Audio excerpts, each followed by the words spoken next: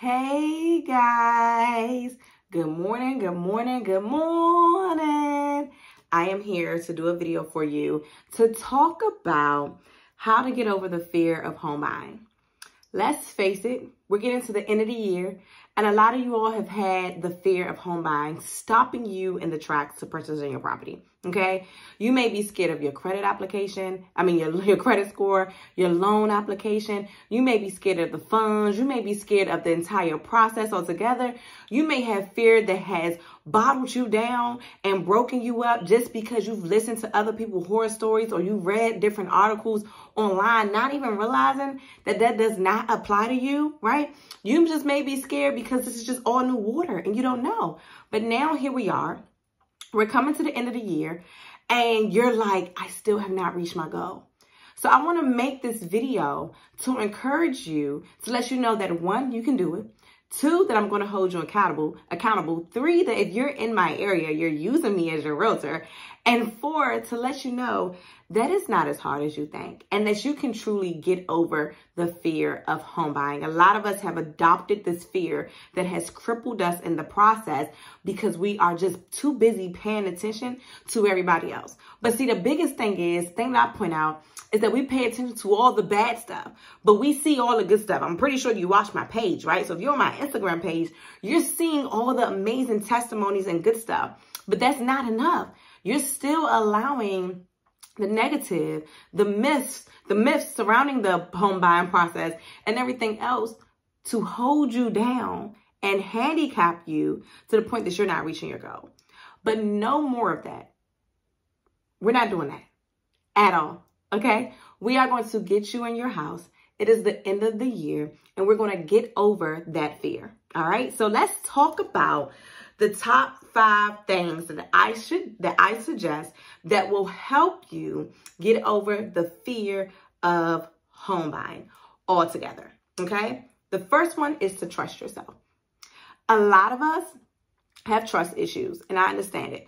We don't trust ourselves, and we doggone sure don't trust nobody else, right? If that's you, push your hand up in the air, right?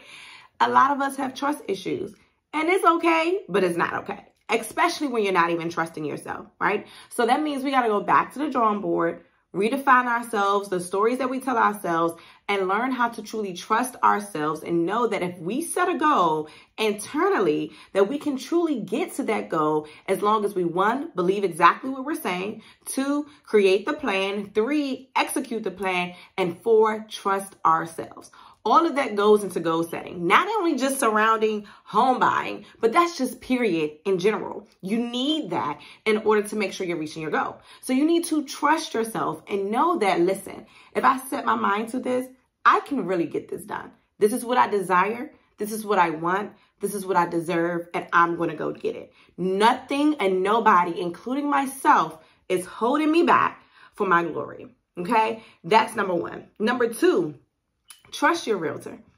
And again, I know that word trust is like, why do you keep telling me to trust people? Especially me and my realtor. Why do you keep telling me to trust people? Because you need to trust people, okay? You need to trust yourself and you need to trust your realtor. Now, I get it. I'm not going to be able to work with every single person in the world. I would love to, but I have touched millions and millions, thousands of thousands, and I am seen across the globe just about right about now, right? Hip hip hooray to me.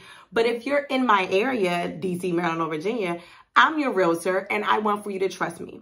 If you're not in my area and you're working with somebody else, that's your realtor and I want for you to trust them. Genuinely, okay? We're not trusting daddy who thinks he's a home inspector.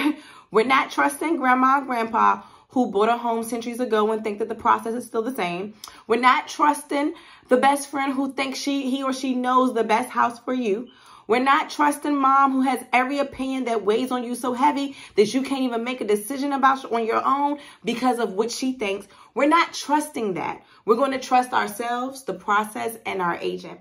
And I'm not saying that to discredit those people because they are very vital in our lives.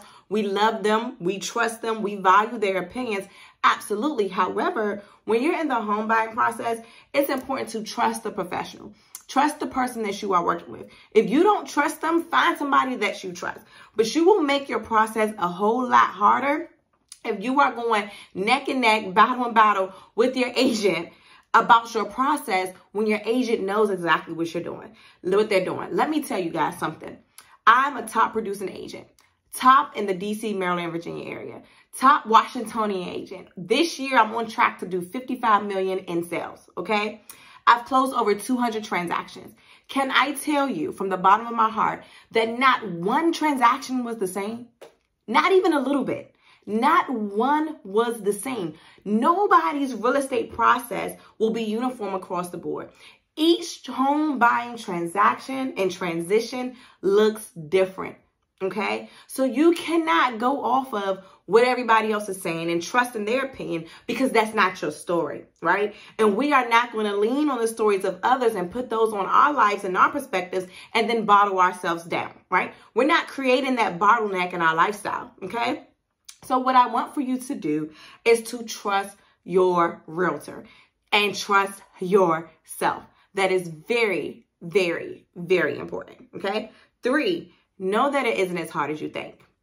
I know it's easier for me to say it than for you to actually realize it, but wholeheartedly, it's easier than what you think. I could sit here and break down the home buying process for you right now in like eight easy steps, probably less than that, okay? Let's do it. 1, find a realtor. 2, do a loan application. 3, get pre-approved. 4, find a house. Now, I'm going to stop right here, okay? I'm going to stop right here, find the house. Finding the house is the hardest part, and I'm going to come back to that. 4, find the house. 5, go under contract. 6, get inspection and appraisal. 7, submit your conditions. 8, get your clear to close. Close at the closing table. Get your keys in hand. That is your home buying process, right? But let's go back to 4, where I said finding your house, right? Finding your house is your hardest part of home buying, and I'm going to tell you why. Because you have to find a property that 1, you like, or 1 that you love, 2, that you can see yourself in for the next 3 years at minimum, okay? And 3, that the seller will actually accept that offer. Now, depending on what type of market you are in, depends on the likelihood of how that's going to happen, right? If you're in a seller's market where there's a lot of competition on one property because inventory is low, then it may be a little hard for you to get your offer accepted the first time, the second time, the third time, or even the 4th time. It may even get discouraging and dismayed. And if you're in that type of market season right now, I encourage you to be encouraged, okay? I'm encouraging you to be patient. I tell people, pack your suitcase with some patience because we got to ride, right? But let's just say if you're in a buyer's market when the inventory, you know, may be a high, may be healthy, and there's not as many buyers out and people are finding their houses on their very first time. The last time I seen this was probably like in 2017, right? I could write an offer on the first house and boom, we got it accepted. And that was also with closing help, okay? So if you're in that market, it may be a little bit easier. But the hardest part is actually finding the property, finding something that you love and finding something that you can actually get. Once you find your house, it happens like this. Literally a snap of a finger, like that, right? That's how quick the home buying process goes. Once you find your house and you go under contract, boom, you're closing within the next 25 to 30 days, okay? 4, another way to get over the home buying process is to simply do the loan application. I know that's probably one of the most scariest parts, and your anxiety kicks up because you're like, oh my God, am I really about to do this? What is the lender going to say? What is my credit going to be? My credit score going to be? Oh my God, oh my God, oh my God, oh my God. Can I just give you a hug and let you know that the loan application don't take no more than 10 to 15 minutes. And the loan application is not going to kill you. The loan application is going to help guide you. And in this moment, because you are so afraid, you need the guidance. Okay?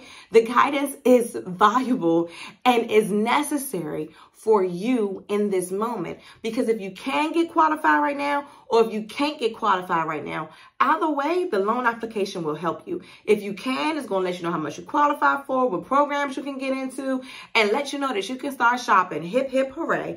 If you can't, it's going to let you know what exactly you need to be doing right now to make sure you can be pre-approved. But don't run from the loan application, because that is the very first step.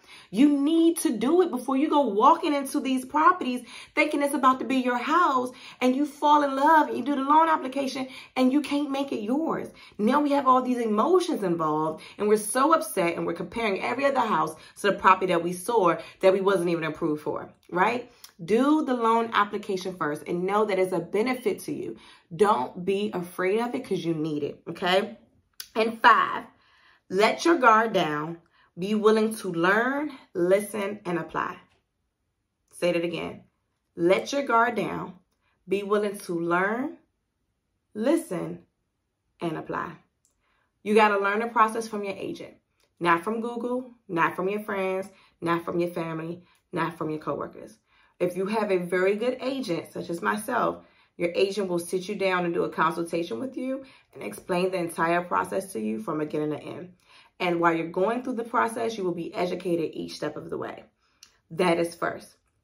So be willing to learn, okay? Be willing to listen. You must listen because some of the things your agent or your lender may say to you, honestly, you may not like. You may not agree and you may not understand. But I encourage you to remove the emotion and listen because there are a lot of rules, regulations, and things that happen in the home buying process and the lending process and the contract writing process that the average person don't know. So you have to know how to listen so that way you can better make decisions, okay? And then 3, apply, okay? So once you learn, once you listen, you apply what you have learned and listened to. The process of application, right? Once you apply, now you have planted your feet in the ground and you can keep moving on to the next step, right? So you have to apply the knowledge that the professionals are giving you to get you to the goal. And I say that because there's a lot of people that I've spoken with who I've told them, this is what you need to do, A, B, C, and D, right?